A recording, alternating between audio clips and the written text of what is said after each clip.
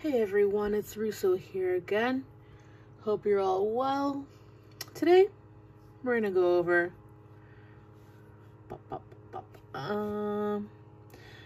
Copic Multiliner. Alright? So in a previous video, I covered the Copic Multiliner SP, which is the refillable version, same brand. This is just the disposable one by the same company. So I've got a black here, as you can see, in 0.3. And just right off the bat, just wanted to mention the nice little, what do you call it? It's not a pattern, but like a background there. It's kind of like, it's gray, but has little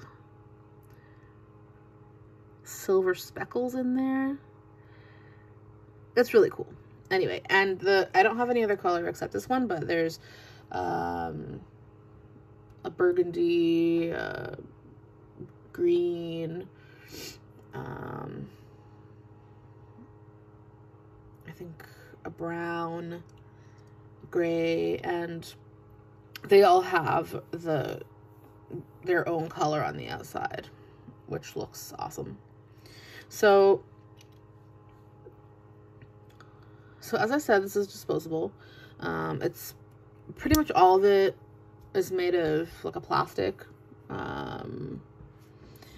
It's pigment based. And let me open it up.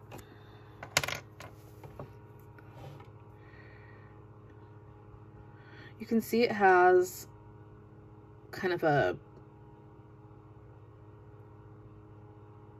I don't know, to me this would be like an oval shape, kind of.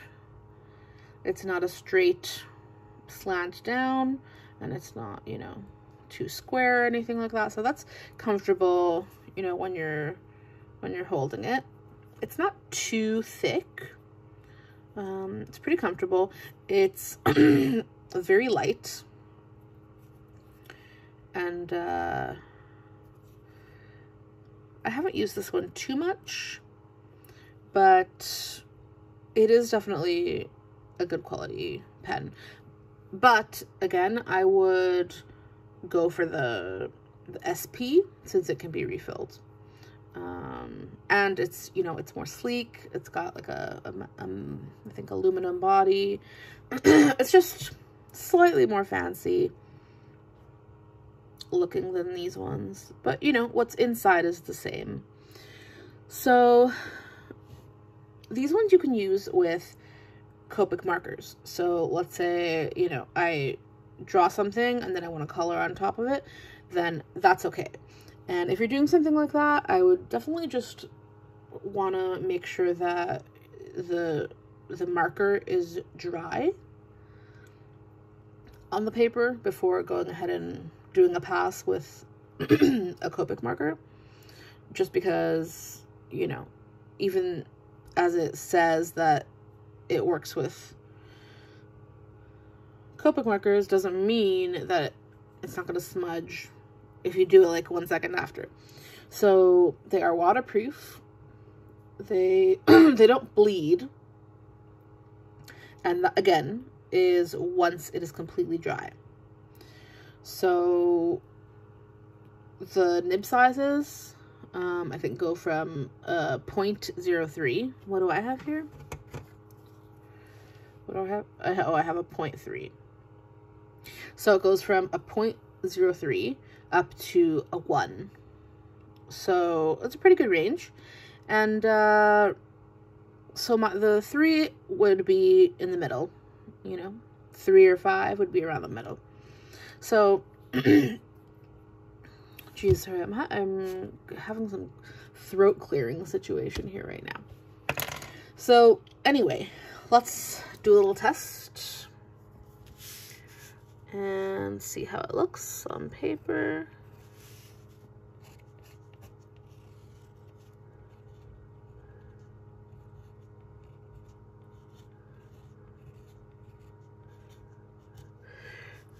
Okay, there's an ugly flower for you.